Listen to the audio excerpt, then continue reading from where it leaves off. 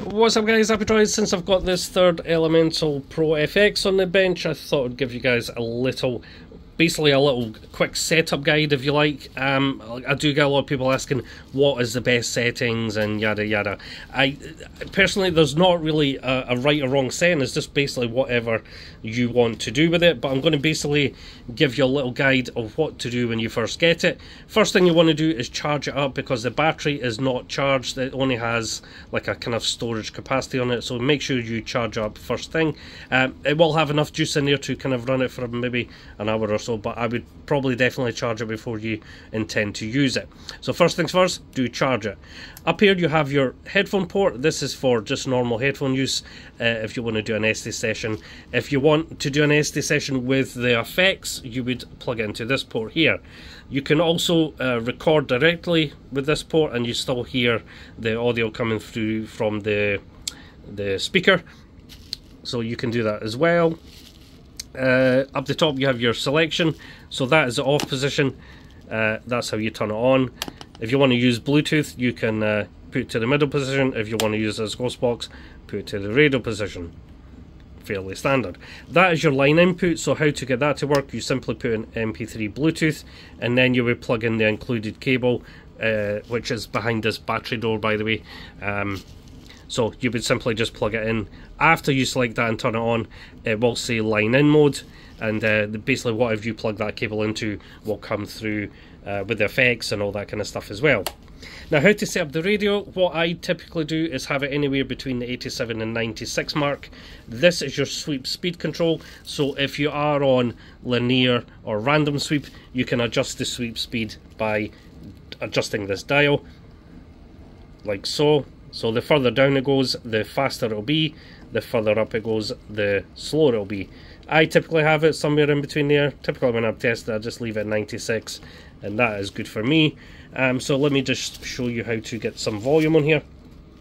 This is the pickup coil volume, so we kind of just want that about 80%. You don't need to have it full maxed out. About 80% is fine, so kind of when the little pointer's pointing backwards.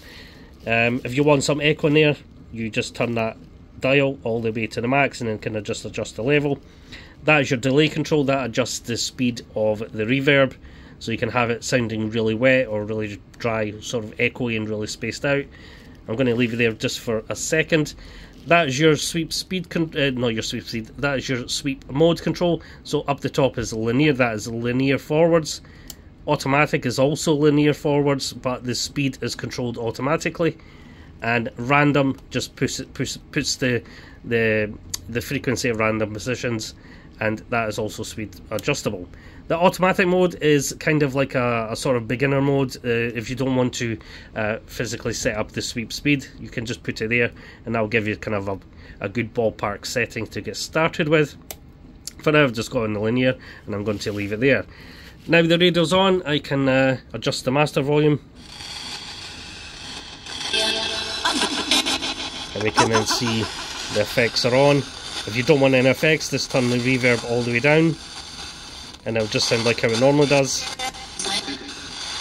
You can also adjust the delay, so it can make it sound a little bit more funny if you like. And that is basically it, guys.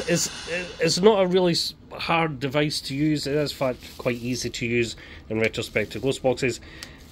You also have a little light here if you wish to use it in the dark. That is also kind of handy and cool. So when this is fully charged, the battery will last about 8 hours something or so, depending what you're using, obviously if you're using light, etc. That also depending on the volume, how loud you have it. So it's still quite a good runtime for such a small battery. It's only a little 18650 battery that's behind that door there. You can buy spare ones if you wish, and swap them out on the fly depending if you have power where you're going or whatever. You can buy more batteries and swap them out and just charge them up as you need them. So yeah, that's basically it. So it does take a 18650 battery. You can easily buy them on Amazon. So for example, if this battery does die, it fails after many years of use, you can easily swap out and service it yourself. It's really easy to do that.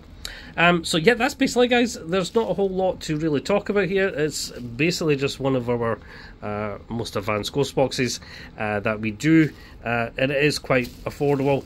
Currently these are £130, depending on where you are in the world. If you're in the UK, there's free postage.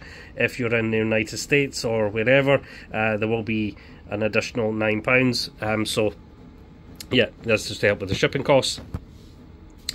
Also, if you want to run this with Bluetooth, you can put it here, and you can run apps, etc. through here and have the effects on as well. So if there's an app that you like and it doesn't have echo or reverb, you can put it through here and it will work that way as well. It does have a TFT card and USB slot. This is for music playback only. This doesn't record or do anything like that, so just bear that in mind. And that is the controls here for it. So that's how you would get that to work. And yeah, your charge port, your auxiliary input. This also works as an antenna port, so you can buy one of those little 3.5mm antennas. That is for shortwave, so you can do that as well if you wish. Normal headphone port, and yeah, the auxiliary out port here. This is the effects side. This is the post effects, so if you don't want any effects and you just want to listen to the actual radio without any effects at all, that's where you would plug it in there. So you can do two different types of Estes methods, with effects or without. And that's pretty much it, guys. It's not a super hard device to use. It is actually fairly easy. It is a more advanced device than our regular models. Obviously you have a few other controls and it does a few more things. So yeah, just bear that in mind. This is not a beginner level, but certainly it can grow with you if you wish. And yeah, I don't see why you couldn't learn how to use it with some patience. Anyway, I'm going to leave it there, guys, and I'm going to catch you guys later. Bye now.